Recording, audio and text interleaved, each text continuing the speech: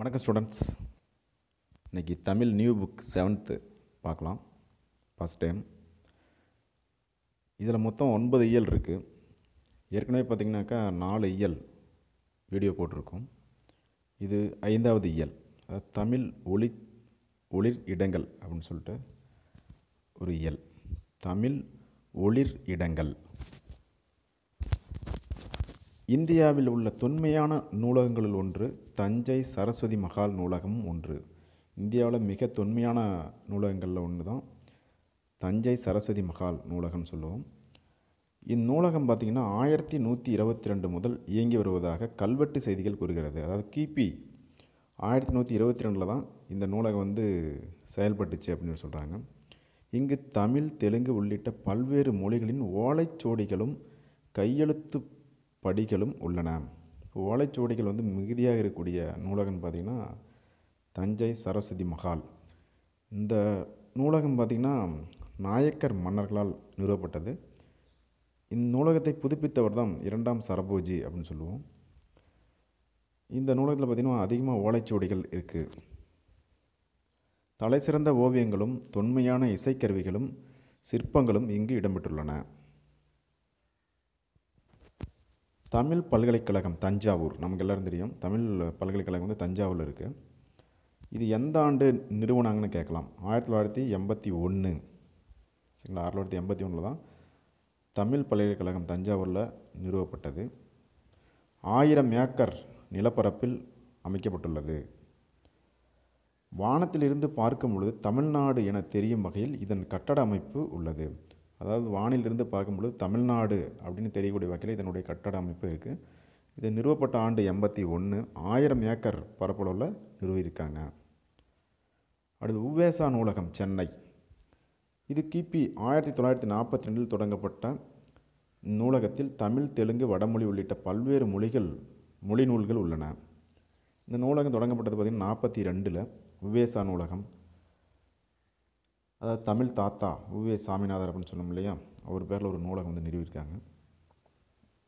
இங்கு 2128 ஓலை சுவடிகளும் 2941 தமிழ் நூல்களும் உள்ளன. சரிங்களா, அப்போ அங்கே எவ்வளோ ஓலைச்சுவடிகள் இருக்குதுன்னு கேட்கலாம். 2128. தமிழ் நூல்கள் பார்த்திங்கன்னா 2941 இருக்குது. அடுத்து கீழ்த்திசை நூலகம் சென்னை. இது 1869ஆம் ஆண்டு நிறுவப்பட்டது. கீழ்த்திசை நூலகம் பார்த்திங்கன்னா சென்னையில் இருக்குது. அது நிறுவப்பட்ட ஆண்டு 1869. இந்த ஆண்டுலாம் கொஞ்சம் பார்த்துக்கோங்க. இங்கு தமிழ், தெலுங்கு, கன்னடம், மராத்தி உள்ளிட்ட பல்வேறு மொழிகளின் ஓலைச்சுவடிகள் உள்ளன. கணிதம், வானியல், மருத்துவம், வரலாறு உள்ளிட்ட பல்வேறு துறை நூல்களும் இடம்பெற்றுள்ளன. இது தற்பொழுது அண்ணா நூற்றாண்டு நூலகத்தின் 7ஆம் தளத்தில் இயங்கி வருகிறது. தற்பொழுது அண்ணா நூற்றாண்டு நூலகத்தின் 7ஆம் தளத்தில் இயங்கி வரும் நூலகம் எதுன்னு பார்த்திங்கன்னா கீழ்த்திசை நூலகம். 1869 நிறுவப்பட்டது. இந்த ஆண்டுகள்லாம் முக்கியம். அடுத்து கன்னிமாரா நூலகம் சென்னை. இது 1896 தொடங்கப்பட்ட கன்னிமாரா நூலகம் தமிழ்நாட்டின் மைய நூலகம் ஆகும். அப்போ தமிழ்நாட்டின் மைய நூலகம் எதுன்னு பார்த்திங்கன்னா கன்னிமாரா நூலகம் 1896 நிறுவியிருக்காங்க. இது இந்திய நாட்டின் களஞ்சிய நூல்களில் ஒன்றாகவும் விளங்குகிறது. இந்நூலகத்தின் 6 லட்சத்திற்கும் மேற்பட்ட நூல்கள் உள்ளன. இந்தியாவில் வெளியிடப்படும் புத்தகங்கள், நாளிதழ்கள், பருவ இதழ்கள் ஆகியவற்றின் ஒரு பிரதி இங்கு பாதுகாக்கப்படுது. அதாவது இந்தியாவில் வெளியிடப்படும் புத்தகம், நாளிதழ்கள், பருவ இதழ்களினுடைய ஒரு பிரதி இங்கு பாதுகாக்கப்படுது. இந்நூலகத்தின் 3ஆம் தளத்தில் மறைமலை அடிகள் நூலகமும் செயல்பட்டு வருகிறது. இப்போ கன்னிமரா நூலகத்தினுடைய 3ஆம் தளத்தில் பார்த்திங்கன்னா மறைமலை அடிகள் நூலகம் செயல்பட்டு வருகிறது. அடுத்து வள்ளுவர் கோட்டம் சென்னை. திருவள்ளுவர் புகழை உலகறிய செய்யும் வகையில் சென்னை கோடம்பாக்கத்தில் வள்ளுவர் கோட்டம் என்னும் கலைக்கூடம் அமைக்கப்பட்டுள்ளது. இதன் கட்டுமான பணிகள் பார்த்திங்கன்னா 1973 தொடங்கி 76 முடிக்கப்பட்டது. 73 தொடங்கி 76 முடிச்சிருக்காங்க. திருவாரூர் தேர் போன்ற வடிவில் அமைக்கப்பட்டு அதனை 2 யானைகள் இழுத்துச் செல்வது போன்று கருங்கற்களால் உருவாக்கப்பட்டுள்ளது. அதாவது திருவாரூர் தேர் போன்ற வடிவத்தில் அமைக்கப்பட்டிருக்கு. அதனை 2 யானைகள் இழுத்து செல்வது போன்று கருங்கற்களால் உருவாக்கப்பட்டிருக்கு. இதன் அடிப்பகுதி பார்த்திங்கன்னா 25 அடி நீளமும் 25 அடி அகலமும் உடையது. தேரின் மொத்த உயரம் 128 அடி. சரி, அந்த வள்ளுவர் கோட்டம் தேரினுடைய உயரம் பார்த்திங்கன்னா 128 அடி அப்படின்னு சொல்லுவோம். வள்ளுவர் கோட்டத்தில் 1330 குறட்பாக்களும் செதுக்கப்பட்டுள்ளன. அறத்துப்பால் கருநிறப் பளிங்குக் கல்லிலும் பொருட்பால் வெண்ணிறப் பளிங்குக் கல்லிலும் இன்பத்துப்பால் செந்நிறப் பளிங்குக் கல்லிலும் அழகாக பொறிக்கப்பட்டுள்ளது. அதாவது திருக்குறளில் இருக்கக்கூடிய 1330 குறள்களும் இந்த வள்ளுவர் கோட்டத்தில் வந்து பொறிக்கப்பட்டிருக்கு. இதில் அறத்துப்பால் பார்த்திங்கன்னா கருநீல நிற பளிங்குக்கல்லில் செதுக்கியிருக்காங்க. பொருட்பால் வெண்ணிற பளிங்குக் கல்லிலும்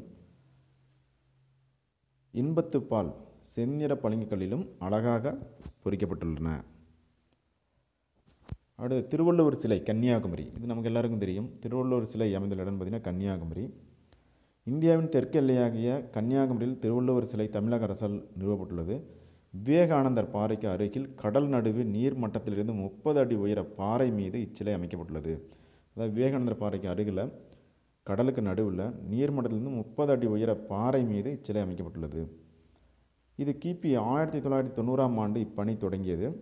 பொதுமக்கள் பார்வையாக 2000ஆம் ஆண்டு சனவரி திங்கள் முதல் நாள் அன்று திறக்கப்பட்டுள்ளது. இந்த திருவள்ளுவர் சிலை எப்போ திறந்தாங்க பார்த்திங்கன்னா 2000 ஜனவரி 1 திறக்கப்பட்டிருக்கு. பாறையிலிருந்து சிலையின் உயரம் பார்த்திங்கன்னா மொத்தம் 133 அடி. 133 அதிகாரம்னு சொல்லும் இல்லையா திருக்குறள், அதுமாதிரி 133 அடி உயரம் இந்த சிலையினுடைய உயரம். இது திருக்குறளின் மொத்த அதிகாரத்தை குறிக்கிறது.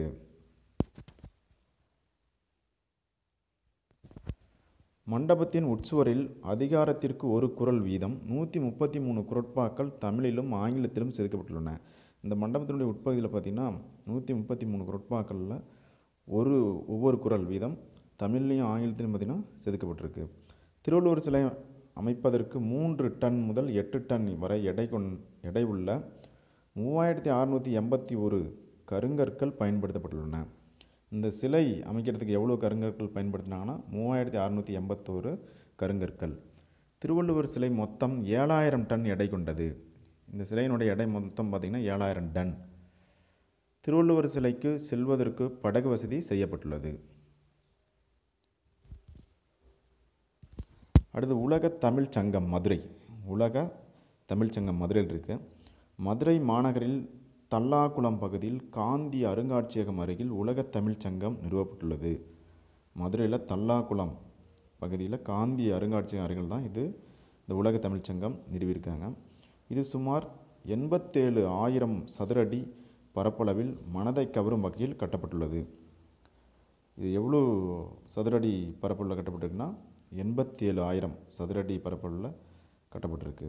கிபி 1981ஆம் ஆண்டு மதுரையில் நடைபெற்ற உலகத்தமிழ் மாநாட்டின் மதுரையில் உலகத்தமிழ் சங்கம் நிறுவப்படும் என்று அறிவிக்கப்பட்டது.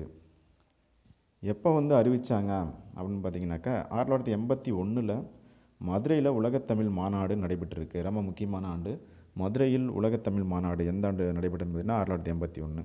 அந்த மாநாட்டில் உலகத்தமிழ் சங்கம் நிறுவப்படும் என அறிவிக்கப்பட்டது. அதன்படி இந்த கட்டடம் கட்டப்பட்டது அப்படின்னு சொல்கிறாங்க. சிற்பக்கலைக்கூடம் பூம்புகார் 2000 ஆண்டுகளுக்கு முன் சோழர்களின் தலைநகரமாகவும் துறைமுக நகரமாகவும் விளங்கியது பூம்புகார். அதாவது புகார்னு சொல்லுவோம், அல்லது காவேரி பூம்பட்டினம் அப்படின்னு சொல்லுவோம். இது சோழர்களுடைய தலைநகரமாகவும் துறைமுக நகரமாகவும் விளங்கியது தான். இந்நகரை பற்றிய செய்திகள் சிலப்பதிகாரத்திலும் பட்டினப்பாளையிலும் இடம்பெற்றுள்ளன. இந்த பூம்புகார் நகரத்தை பற்றி சிலப்பதிகாரமும் பட்டினப்பாளையம் கூறுது. இங்கு மருவூர் பாக்கம் என்னும் கடல் பகுதியும் பட்டினப்பாக்கம் என்னும் நகரப்பகுதியும் அமைந்திருப்பதாக சிலப்பதிகாரம் குறிப்பிடுகிறது. இந்த மருவூர் பாக்கம் அப்படிங்கிறது பார்த்திங்கன்னா கடல் பகுதியும் பட்டினப்பாக்கம் அப்படிங்கிற நகரப்பகுதியும் அமைந்திருந்ததாக சிலப்பதிகாரம் குறிப்பிடுகிறது. பின்னர் ஏற்பட்ட கடற்கொள்ளையினால் பூம்புகார் நகரம் அழிந்துவிட்டது. சுனாமியால் பார்த்திங்கனாக்கா இந்த பூம்புகார் நகரம் அழிஞ்சிட்டுன்னு சொல்கிறாங்க. இந்த நகரத்தின் பெருமையை உலகறிய செய்ய 1973ஆம் ஆண்டு பூம்புகார் கடற்கரையில் சிற்பக்கலைக்கூடம் ஒன்று ஏற்படுத்தப்பட்டது. இது ரொம்ப முக்கியமான ஆண்டு. 73 தான் பூம்புகார் கடற்கரையில் சிற்பக்கலைக்கூடம் ஒன்று ஏற்படுத்தப்பட்டிருக்கு. இக்கூடம் 7 நிலை மாடங்களை கொண்டது.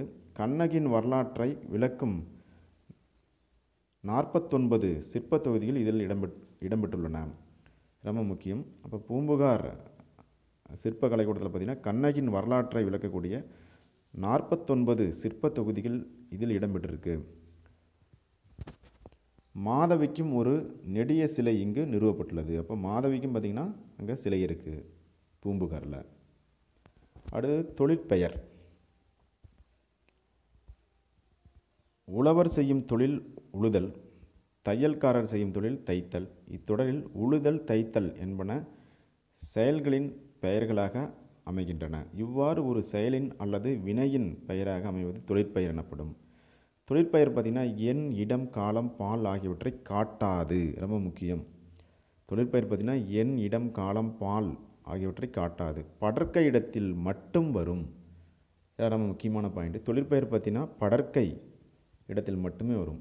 தன்மை, முன்னிலை, படர்க்கைன்னு சொல்லுவோம் இல்லையா, அந்த மாதிரி படர்க்கை இடத்தில் மட்டும்தான் தொழிற்பெயர் வரும். ஆனால் எண், இடம், காலம், பால் காட்டாது.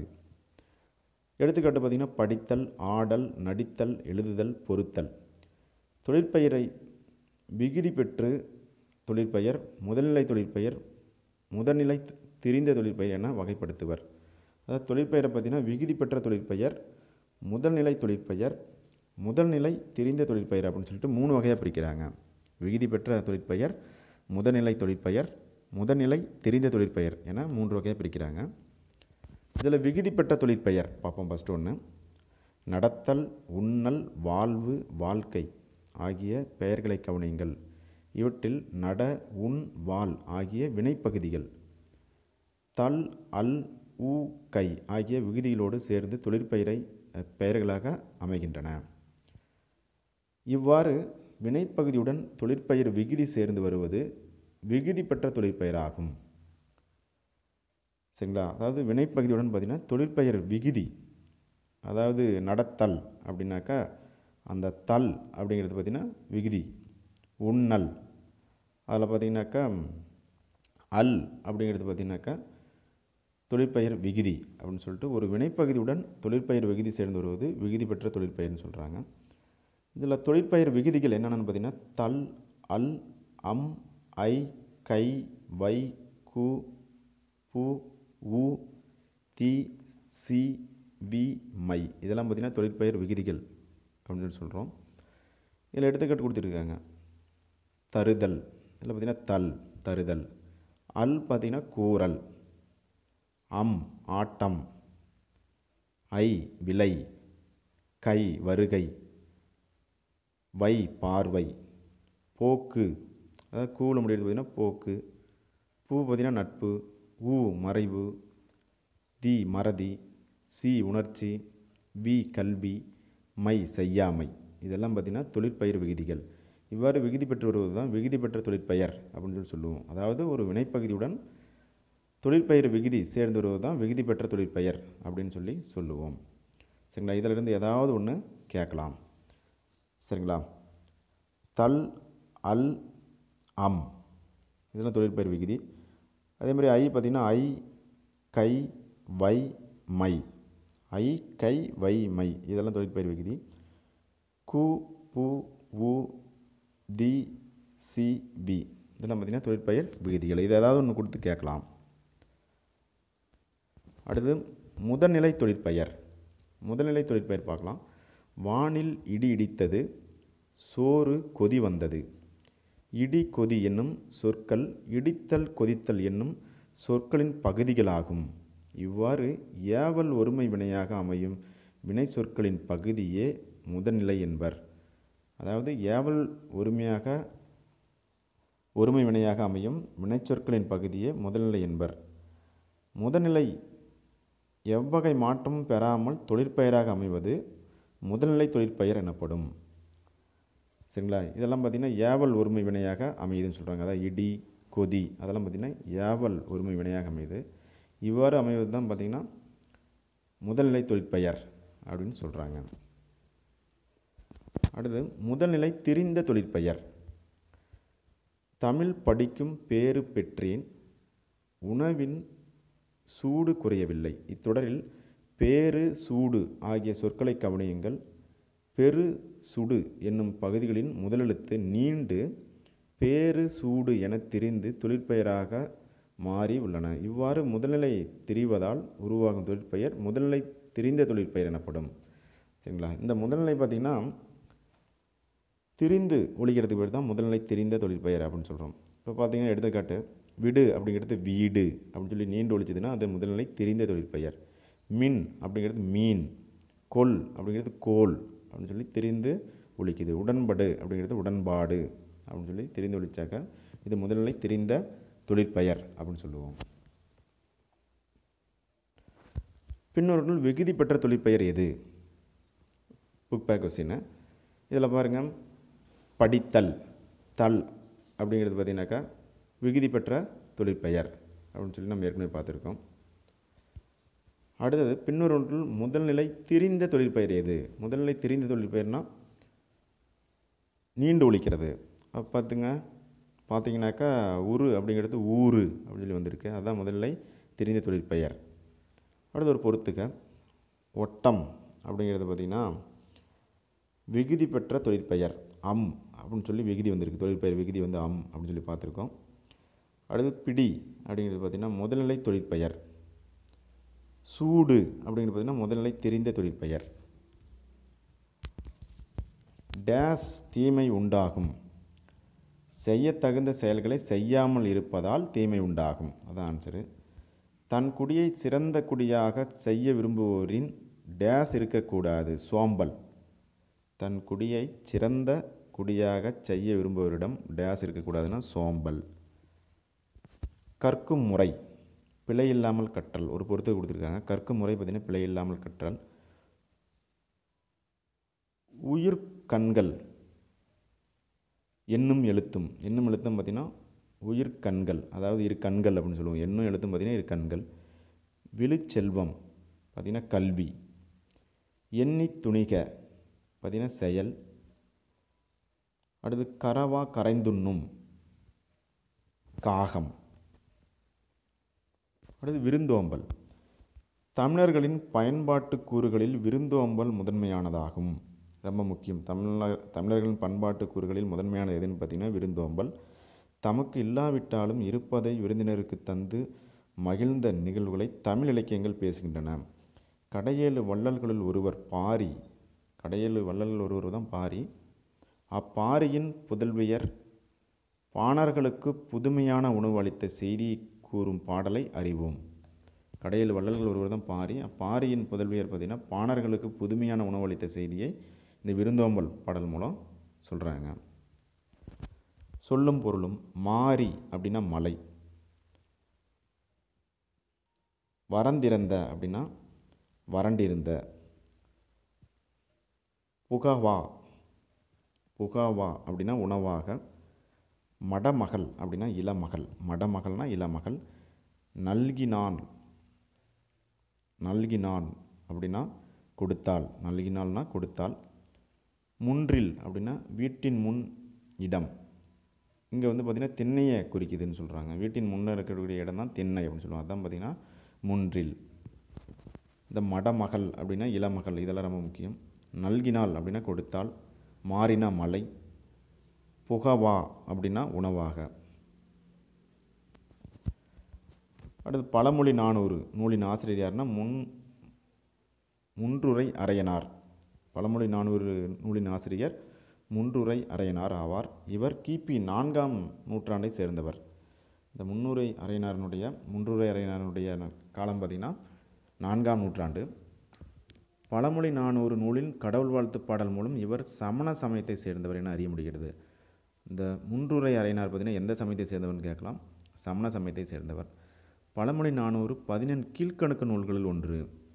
அதாவது சங்க காலத்தில் தோன்றிய சங்க இலக்கியங்கள் அப்படின்றது பார்த்திங்கன்னா 14 மேல்கணக்கு நூல்கள்னு சொல்லுவோம். அதாவது 10 பாட்டும் 8 தொகையும் சங்க இலக்கியங்கள். அதாவது 14 மேல்கணக்கு நூல்கள். சங்க காலத்துக்கு பின் தோன்றியதான் கீழ்க்கணக்கு நூல்கள்னு சொல்லுவோம்.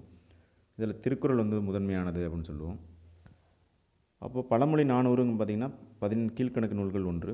இது 400 பாடல்களை கொண்டது. ஒவ்வொரு பாடலின் இறுதியிலும் ஒரு பழமொழி இடம்பெற்றிருப்பதால் இது பழமொழி 400 என பெயர் பெற்றது. இந்த பழமொழி 400 பார்த்திங்கன்னா 400 பாடல் இருக்குது. ஒவ்வொரு பாடலினுடைய இறுதியிலும் ஒரு பழமொழி இடம்பெற்றதுனால இந்த பெயர் பெற்றிருக்கு. மரம் வளர்த்தால் டேஸ் பெறலாம். மாரி அதான் மலை. நீருலையில் என்னும் சொற்களை பிரித்து எழுத கிடைப்பது நீர் கூட்டல் உலையில். மாரி கூட்டல் ஒன்று என்பதை சேர்த்து எழுத கிடைக்கும் சொல் மாரியொன்று. அடுத்து வயலும் வாழ்வும். நாட்டுப்புறங்களில் உழைக்கும் மக்கள் தங்கள் களைப்பு தெரியாமல் இருப்பதற்காக பாடும் பாடலே நாட்டுப்புற பாடல் எனப்படும். அதாவது நாட்டுப்புறங்களில் உழைக்கும் மக்கள் தங்கள் களைப்பு தெரியாமல் இருப்பதற்காக பாடும் பாடல் தான் நாட்டுப்புற பாடல்னு சொல்கிறோம். இதனை வாய்மொழி இலக்கியம் என்று வழங்குவார். இந்த கொஸ்டின் கேட்டிருக்காங்க. வாய்மொழி இலக்கியம் என அழைக்கப்படக்கூடியது எது அப்படின்னு பார்த்தீங்கன்னாக்கா நாட்டுப்புற பாடல்கள் தான். பல்வேறு தொழில்கள் குறித்த நாட்டுப்புற பாடல்களை மலையருவி என்னும் நூலில் கி.வா. ஜெகநாதன் தொகுத்துள்ளார். சரிங்களா? அதாவது நாட்டுப்புற பாடல்களை வந்து மலையருவி அப்படிங்கிற நூலை தொகுத்தவர் யார் அப்படின்னு சொல்லி கேட்கலாம். கி.வா. ஜெகநாதன் அப்படிங்கிறவர் தான். அந்த நூலில் உள்ள உழவுத் தொழில் பற்றிய பாடல் ஒன்று இங்கு தரப்பட்டுள்ளது. அறுவடை செய்ய நெற்கதிர்களை களத்தில் அடித்து நெல்லை பிரிப்பர். நெல் தாளில் எஞ்சியிருக்கும் நெல்மணிகளை பிரிப்பதற்காக மாடுகளை கொண்டு மிதிக்கச் செய்வர். இதற்கு போரடித்தல் என்று பெயர். சரிங்களா? ரொம்ப முக்கியம். நெல் தாளில் எஞ்சியிருக்கும் நெல்மணிகளை பிரிப்பதற்காக மாடுகளை கொண்டு மிதிக்கச் செய்வர். இதற்கு என்னவென்று பெயர் அப்படின்னு சொல்லி கேட்கலாம். போரடித்தல். மாடு கட்டி போரடித்தால் மாளாது செந்நெல்லென்று ஆணை கட்டி போரடிக்கும் அழகான தென்மதுரை அப்படின்னு சொல்லிட்டு நாட்டுப்புற பாடல் குறிப்பிடுது. ரொம்ப முக்கியம். இந்த பாடல் லைனை கொடுத்துட்டு எந்த நூல் சொல்லுதுன்னு கேட்கலாம். நாட்டுப்புற பாடல். மாடு கட்டி போரடித்தால் மாளாது செந்நெல்லென்று ஆணை கட்டி போரடிக்கும் அழகான தென்மதுரை அப்படின்னு சொல்லிட்டு நாட்டுப்புற பாடல் குறிப்பிடுது. சொல்லும் பொருளும். குழி அப்படின்னா நில அளவை பெயர். சிறப்பு லீ கொடுத்துருக்காங்க. குழி அப்படின்னா நில அளவை பெயர். இதெல்லாம் பாருங்கள் வித்தியாசமாக இருக்குது, கேட்கலாம். சான் அப்படின்னா நீட்டல் அளவை பெயர் தான் சான். மணி அப்படின்னா முற்றிய நெல்லுக்கு பேர் மணி. சும்மாடு. இந்த சும்மாடு அப்படிங்கிறது பார்த்திங்கன்னா பாரம் சுமப்பவர்கள் தலையில் வைத்து கொள்ளும் துணிச்சுருள். அதாவது பாரம் சுமக்கக்கூடிய ஆணோ பெண்ணோ தலையில் வைத்து கொள்ளும் துணிச்சுருளுக்கு பேர் என்ன அப்படின்னு பார்த்திங்கன்னா சும்மாடு. சரிங்களா? ரொம்ப முக்கியம். அடுத்து சீலை அப்படின்னா புடவை, இது நமக்கு தெரியும். மடை அப்படின்னா வயலுக்கு நீர் வரும் வழி தான் மடை. கலழுதல் அப்படின்னா உதிர்தல். இதில் குழி, மணி, சும்மாடு, மடை இதெல்லாம் கொஞ்சம் வித்தியாசமாக இருக்குது, பார்த்துக்கோங்க. உழவர் சேற்று வயலில் டேஸ் நடுவர் பயிர். வயலில் விளைந்த முற்றிய நெற்பயிரை டேஸ் செய்வர் அறுவடை. தேர்ந்தெடுத்து என்னும் சொல்லை பிரித்தெழுத கிடைப்பது தேர்ந்து கூட்டல் எடுத்து. ஓடை கூட்டல் எல்லாம் என்பதை சேர்த்தெழுத கிடைக்கும் சொல் ஓடையெல்லாம். அடுத்து திக்கெல்லாம் புகழும் திருநெல்வேலி. இந்த திருநெல்வேலியை பற்றி சில பகுதியில் கொடுத்துருக்காங்க. இயல் 6ல். திருநெல்வேலி தமிழகத்தின் பழமையான நகரங்களில் ஒன்று. ரொம்ப முக்கியம். தமிழகத்தில் பழமையான நகரங்கள் ஒன்று திருநெல்வேலி. பழந்தமிழகத்தைச் சேர்ந்த அதாவது சேர சோழ பாண்டியர்கள் என்னும் மூவேந்தர் ஆண்டு வந்தனர் என்பது நமக்கு தெரியும். அவர்கள் பாண்டியர்களின் தலைநகரமாக மதுரை விளங்கியது. அவர்களது இரண்டாவது தலைநகரமாக திருநெல்வேலி விளங்கியது. ரொம்ப ரொம்ப முக்கியம். பாண்டியர்களுடைய தலைநகரம் எது அப்படின்னாக்கா நம்ம என்ன சொல்லுவோம்னா மதுரை அப்படின்னு சொல்லுவோம். அதில் இரண்டாவது தலைநகரம் எதுன்னு பார்த்திங்கன்னா திருநெல்வேலி. சரிங்களா? இதெல்லாம் பழைய புக்கில் இருக்காது, புது புக்கில் தான் இதெல்லாம் கொடுத்துருக்காங்க. ரொம்ப முக்கியம், பார்த்துக்கணும்.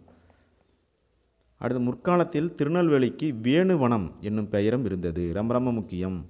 திருநெல்வேலிக்கு வேறு பெயர் என்ன அப்படின்னு பார்த்திங்கன்னா வேணுவனம். மூங்கில் காடு என்பது அதன் பொருள். அதாவது வேணுவனம் அப்படின்னா என்ன பொருள்னு பார்த்திங்கன்னா மூங்கில் காடு.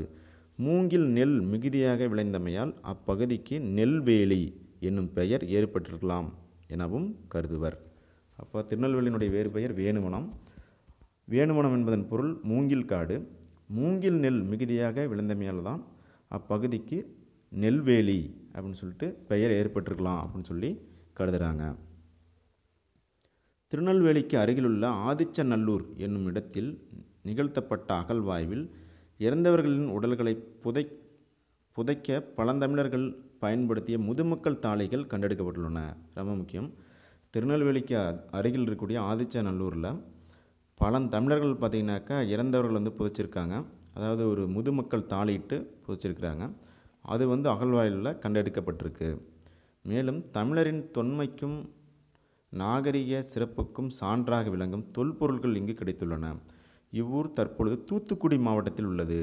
சரிங்களா? அந்த ஆதிச்சநல்லூர் தற்பொழுது எந்த மாவட்டத்தில் இருக்குதுன்னு கேட்டாக்கா தூத்துக்குடி. சரிங்களா? ரொம்ப முக்கியம். இங்கே அதிகமாக என்ன கிடச்சிருக்குன்னு பார்த்திங்கன்னா முதுமக்கள் தாழி. இந்த முதுமக்கள் தாழிங்கிறது என்னென்னு பார்த்திங்கன்னா பழந்தமிழர்கள் இறந்தவர்களை தாழியிட்டு புதைச்சிருக்காங்க. அதுதான் இப்போது தற்பொழுது பார்த்திங்கன்னா அகழ்வாய்வில் கிடைச்சிருக்கு. தாமிரபரணி ஆற்றின் மேற்கு கரையில் திருநெல்வேலியும் கிழக்கு கரையில் பாளையங்கோட்டையும் அமைந்துள்ளது. ரொம்ப முக்கியம். தாமிரபரணி ஆற்றின் மேற்கு பகுதியில் எந்த நகரம் இருக்குதுன்னு பார்த்திங்கன்னா திருநெல்வேலி, கிழக்கு கரையில் பாளையங்கோட்டை அமைந்திருக்கு. இப்போ தாமிரபரணி நதி பாயக்கூடிய இடம்னா திருநெல்வேலி தான். அதனுடைய மேற்கு பகுதி, தாமிரபரணியுடைய மேற்கு பகுதி திருநெல்வேலி, கிழக்கு பகுதி பாளையங்கோட்டை. இவ்விரு நகரங்களும் இரட்டை நகரங்கள் என அழைக்கப்படுகிறது. ரொம்ப ரொம்ப முக்கியம். இப்போது இரட்டை கோள் எது அப்படின்னு பார்த்தீங்கன்னாக்கா வெள்ளி பூமி. ஏன்னா பூமியை போன்று வெள்ளிக்கோளும் இருக்கிறதுனால பூமியின் சகோதரி அப்படின்னு சொல்லலாம், அல்லது இரட்டை கோள்கள்னு சொல்லலாம். இரட்டை காப்பியம் நமக்கு தெரியும், சிலப்பதிகார மணிமேகலை. அதே மாதிரி இரட்டை நகரங்கள் எது அப்படின்னு சொல்லி கேட்கலாம். திருநெல்வேலி, பாளையங்கோட்டை. பாளையங்கோட்டையில் அதிக அளவில் கல்வி நிலையங்கள் இருப்பதால் அந்நகரை தென்னிந்தியாவின் ஆக்ஸ்போர்டு என்பர். இப்போ தென்னிந்தியாவின் ஆக்ஸ்போர்டு எது அப்படின்னு பார்த்தீங்கன்னாக்கா பாளையங்கோட்டை. ஏன் அப்படி சொல்கிறோன்னாக்கா கல்வி நிலையங்கள் அதிகமாக இருக்குது. அடுத்து இந்நகரை சுற்றி, அதாவது திருநெல்வேலியை சுற்றி பார்த்திங்கன்னா நெல் வயல்கள் வேலி போல் அமைந்திருந்ததால் திருநெல்வேலி என பெயர் பெற்றது. தற்போது நெல்லை என்று மருவி வழங்கப்படுகிறது. திருநெல்வேலியை தற்போது என்ன அழைக்கிறாங்கன்னா நெல்லை அப்படின்னு சொல்கிறோம். திக்கெல்லாம் புகழும் திருநெல்வேலி என்று திருஞான சம்பந்தரும், ரொம்ப முக்கியம், இதுமாரி லைன் கொடுத்து கேட்கலாம். திக்கெல்லாம் புகழும் திருநெல்வேலி என்று சொன்னது யாருன்னா திருஞான சம்பந்தர். சரிங்களா? திக்கெல்லாம் திருஞான சம்பந்தர். தன்பொருணை புனல் நாடு என்று சேக்கிலாரும் திருநெல்வேலியின் சிறப்பை போட்டுள்ளனர். தன்பொருணை புனல் நாடு அப்படின்னு சொல்லி சேக்கிலார் சொல்லியிருக்காரு திருநெல்வேலியை. திக்கெல்லாம் புகழும் திருநெல்வேலி அப்படின்னு சொல்லி திருஞான சம்பந்தர் குறிப்பிட்டிருக்காரு. திருநெல்வேலி மாவட்டம் மலைவளம் மிகுந்த பகுதியாகும். இப்பகுதியில் சிறப்புமிக்க மலையாகிய பொதிகை மலை இலக்கியங்களில் பாராட்டப்பட்டு உள்ளது. இப்போ திருநெல்வேலி மாவட்டத்தில் மலைவளம் அதிகமாக இருக்குது. இங்கு சிறப்புமிக்க மலையாக இருக்கிறது எதுனா பொதிகை மலை. இந்த பொதிகை மலையை பற்றி பார்த்திங்கன்னா இலக்கியங்களில் பாராட்டப்பட்டிருக்கு அப்படின்னு சொல்லி சொல்கிறாங்க. பொதியலாயினும் இமயமாயினும் பதியலு அரியா பழங்குடி அப்படின்னு சொல்லிட்டு இளங்கோவடிகள் பொதிகை மலைக்கு முதலிடம் கொடுத்து பாடுகிறார். இப்போ அந்த பொதிகை மலையை பாடியவர் யாருன்னா இளங்கோவடிகள். இந்த பாடல் லைன் கொடுத்து யார் சொன்னாங்கன்னு சொல்லலாம். இலக்கியங்களில் திரிகூட மலை என வழங்கப்படும். குற்றால மலை புகழ்பெற்ற சுற்றுலா இடமாக திகழ்கிறது. அதாவது திருநெல்வேலியில் தான் குற்றால மலை இருக்குது. இது பார்த்திங்கன்னா புகழ்பெற்ற சுற்றுலா இடமாக விளங்குகிறது. வானரங்கம் கனி கொடுத்து மந்தியோடு கொஞ்சும், மந்தி சிந்து கனிகளுக்கு வான்கவிகள் கெஞ்சும் அப்படின்னு சொல்லிட்டு குற்றால மலைவளத்தை திரிகூட ராசப்ப கவிராயர் தம் குற்றால குறவஞ்சி நூலில் பாடியுள்ளார். இப்போ குற்றால மலையை பற்றி யார் பாடினான்னு பார்த்தீங்கன்னா திரிகூட ராசப்ப கவிராயர் அப்படிங்கிறவர் குற்றால குறவஞ்சி அப்படிங்கிற நூலில் பாடியிருக்காரு. என்ன பாடியிருக்காருன்னு பார்த்தீங்கன்னா வானரங்கம் கனி கொடுத்து மந்தியோடு கொஞ்சும், மந்தி சிந்து கனிகளுக்கு வான்கவிகள் கெஞ்சும் அப்படின்னு சொல்லியிருக்காரு. அதே மாதிரி பொதிகை மலைக்கு இன்னொரு பேர் தான் திரிகூட மலை அப்படின்னு சொல்லியிருக்காங்க. பொதியலாயினும் இமயமாயினும் பதியலு அரியா பழங்குடி அப்படின்னு சொல்லிட்டு இளங்கோவடிகள் பொதிகை மலையை குறிப்பிட்டிருக்காரு. திருநெல்வேலி பகுதியை வளம் செழிக்க செய்யும் ஆறு தாமிரபரணி. அதாவது திருநெல்வேலியில் பாயக்கூடிய ஆறு எதுன்னு பார்த்திங்கன்னா தாமிரபரணி. இதனை தன்பொருணை நதி என்று முன்னர் அழைத்தனர். இப்போ தன்பொருணை நதின்னு சொல்லி முற்காலத்தில் அழைக்கப்பட்ட நதி எதுன்னு கேட்கலாம். தாமிரபரணி ரொம்ப முக்கியம். இது பச்சையாறு, மணிமுத்தாறு, சிற்றாறு, காரையாறு, சேர்வலாறு, கடனா நதி என்று பல கிளையாறுகள் பிரிந்து திருநெல்வேலி நீர்வளம் மிக்க மாவட்டமாக செய்கிறது. சரிங்களா? அப்போது தாமிரபரணியுடைய கிளையாறுகள் என்னென்ன அப்படின்னு சொல்லி கேட்கலாம். பச்சையாறு, மணிமுத்தாறு, சிற்றாறு, காரையாறு, சேர்வலாறு, கடனா நதி, இதெல்லாம் பார்த்திங்கனாக்கா தாமிரபரணியுடைய கிளையாறு. தாமிரபரணியுடைய வேறு பெயர் தான் தன்பொருணை நதி. நெல்லிக்காய் உற்பத்தியில் தமிழகத்தின் நெல்லை மாவட்டமே முதலிடத்தில் வைக்கிறது. ரொம்ப ரொம்ப முக்கியம். நெல்லிக்காய் உற்பத்தியில் முதலிடம் இருக்கக்கூடிய மாவட்டம் எதுன்னு பார்த்தீங்கன்னா திருநெல்வேலி. கடலோர மற்றும் உள்நாட்டு மீன்பிடி தொழிலிலும் இம்மாவட்டத்தில் சிறப்பாக நடைபெறுகிறது. மீன்பிடி தொழிலும் பார்த்திங்கனாக்கா இம்மாவட்டம் சிறப்பாக நடைபெறுதுன்னு சொல்கிறாங்க. தாமிரபரணி கடலோடு கலக்கும் இடத்தில் கொற்கை என்னும் துறைமுகம் இருந்தது. இப்போ தாமிரபரணி கடலோடு கலக்கூடிய இடத்துல அமைந்துள்ள துறைமுகம் எதுன்னு கேட்கலாம். கொற்கை. இங்கு முத்துக்குளித்தல் சிறப்பாக பெற்றதாக தமிழ் இலக்கியங்கள் கூறுகின்றன. இப்போது முத்துக்குளித்தல் சிறப்பாக நடைபெற்ற நகரம் எதுன்னு சொல்லிட்டு டிஎன்பிசியில் கேட்டிருக்காங்க, ரொம்ப முக்கியம். இது கொற்கை தான். கொற்கையின் விளைந்த பாண்டிய நாட்டு முத்து உலக புகழ் பெற்று விளங்குகிறது. கொற்கையில் விளைந்த பாண்டிய முத்து தான் உலக புகழ் பெற்று விளங்குகிறதுன்னு சொல்கிறாங்க. முத்துப்படு பரப்பிற்கொற்கை மூன்றுரை அப்படின்னு சொல்லிட்டு நற்றிணை அப்படிங்கிற நூல் குறிப்பிடுது. கொற்கையில் பெருந்துரை முத்து அப்படின்னு அகநானூறு குறிப்பிடுது. கொற்கையில் பெருந்துரை முத்து அப்படின்னு சொல்லிட்டு அகநானூறும், முத்துப்படு பரப்பிற்கொற்கை மூன்றுரை அப்படின்னு சொல்லிட்டு நற்றிணை குறிப்பிடுது என்று சங்க இலக்கியங்கள் கொற்கையின் முத்துக்களை கூறுகின்றன. கிரேக்க ரோமபுரி நாடுகளை சேர்ந்தவர்களான யவனர்கள் இந்த முத்துக்களை விரும்பி வாங்கி சென்றனர். இந்த முத்துக்களை விரும்பி வாங்கி சென்றவங்க யாருன்னா யவனர்கள். அதாவது கிரேக்கர்களையும் ரோமானியர்களையும் தமிழர்கள் யவனர்கள் அப்படின்னு சொல்லி அழைப்பாங்க. பொருணை எனப்படும் தாமிரபரணி ஆற்றின் கரையில் அமைந்துள்ள நெல்லை மாநகரின் அமைப்பு சிறப்பானது. நகரின் நடுவே நெல்லையப்பர் திருக்கோவில் அமைந்துள்ளது. இப்போ திருநெல்வேலியினுடைய மத்தியில், அதாவது நடுவில் அமைந்திருக்கக்கூடிய கோயில் எதுன்னு பார்த்திங்கன்னா நெல்லையப்பர் திருக்கோயில் அமைந்திருக்கு. கோவிலை சுற்றி 4 பக்கங்களிலும் மாட வீதிகள் அமைந்துள்ளன. அவற்றை சுற்றி தேரோடும் வீதிகள் அழகுற அமைந்துள்ளன. சரிங்களா. இங்கு திங்கள்தோறும் திருவிழா நடைபெறும் என்பதை திங்கள் நாள் விழா மல்கு திருநெல் வேலியுரை செல்வர்தாமே அப்படின்னு சொல்லிட்டு திருஞான சம்பந்தர் குறிப்பிட்டுள்ளார். நெல்லை மாநகரில் உள்ள தெருக்கள் பல அதன் பழமைக்கு சான்றாக உள்ளது. காவற்புரை தெரு என்று ஒரு தெரு உள்ளது. காவற்புரை என்றால் சிறைச்சாலை. மேல வீதி அடுத்து பார்த்திங்கன்னா கூளைக்கடை தெரு உள்ளது. கூலம் என்பது தானியத்தை குறிக்கும். ரொம்ப முக்கியம். கூலங்கிறது பார்த்திங்கன்னா தானியத்தை குறிக்கும்னு சொல்கிறோம். கூளைக்கடை தெரு என்பதே மருவி கூளைக்கடை தெரு என வழங்கப்பட்டது. கூளைக்கடை தெரு அப்படிங்கிறது தான் மருவி கூளைக்கடை தெரு அப்படின்னு சொல்லி மாறுனுச்சு அப்படின்னு சொல்லி சொல்கிறாங்க. அடுத்தது அக்கசாலை என்பது அணிகலன்களும் பொற்காசுகளும் உருவாகும் இடமாகும். ரொம்ப முக்கியம். அக்கசாலை அப்படிங்கிறது பார்த்திங்கன்னா அணிகலன்களும் பொற்காசுகளும் உருவாகும் இடம். முற்காலத்தில் பொன் நாணயங்கள் உருவாகும் பணியாளர்கள் வாழ்ந்த பகுதி அக்கசாலை தெரு என்னும் பெயரில் அமைக்கப்பட்டுள்ளது. அகத்தியர் பொதிகை மலையில் வாழ்ந்தார் என்பர். இந்த அகத்தியர் பார்த்திங்கன்னா எங்கே வாழ்ந்தார்னு கேட்டாங்கனாக்கா பொதிகை மலை திருநெல்வேலியில் இருக்குது.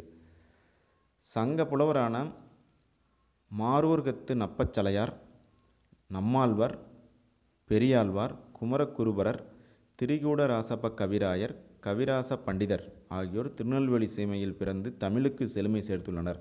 இவங்கெல்லாம் திருநெல்வேலியில் பிறந்தவங்க. தமிழுக்கு செழுமை சேர்த்துள்ளனர் அப்படின்னு சொல்கிறாங்க. அயல்நாட்டு அறிஞரான ஜியு போப், கால்டுவெல், வீரமாமுனிவர் போன்றோரையும் தமிழின் பால் ஈர்த்த பெருமைக்கு உரியது திருநெல்வேலி. சரிங்களா. அயல்நாட்டு அறிஞர்கள் பார்த்திங்கன்னா போப், கால்டுவெல், வீரமாமுனிவர் போன்றோரை தமிழின் பால் ஈர்த்த பெருமைக்கு உரிய நகரம் எதுனா திருநெல்வேலி. திருநெல்வேலி டேஸ் மன்னர்களோடு தொடர்புடையது. பாண்டிய மன்னர்கள். பாண்டிய மன்னர்களுடைய முதல் தலைநகரம் மதுரைன்னு சொன்னால், 2வது தலைநகரம் திருநெல்வேலி. இளங்கோவடிகள் டேஸ் மலைக்கு முதன்மை கொடுத்து பாடினார். பொதிகை மலை தான் முதன்மை கொடுத்து பாடியிருக்கான்னு சொன்னோம். திருநெல்வேலி டேஸ் ஆற்றின் கரையில் அமைந்துள்ளது. தாமிரபரணி ரொம்ப முக்கியம். தன்பொருணை அப்படிங்கிறது தாமிரபரணியுடைய வேறு பெயர் தான். அக்கசாலை அப்படிங்கிறது பார்த்திங்கன்னா பொன் நாணயங்கள் உருவாகும் இடம். கொற்கை முத்துக்குளித்தல் சிறப்பாக நடைபெற்ற துறைமுகம். திரிகூட மலை பார்த்திங்கன்னா குற்றாலம்.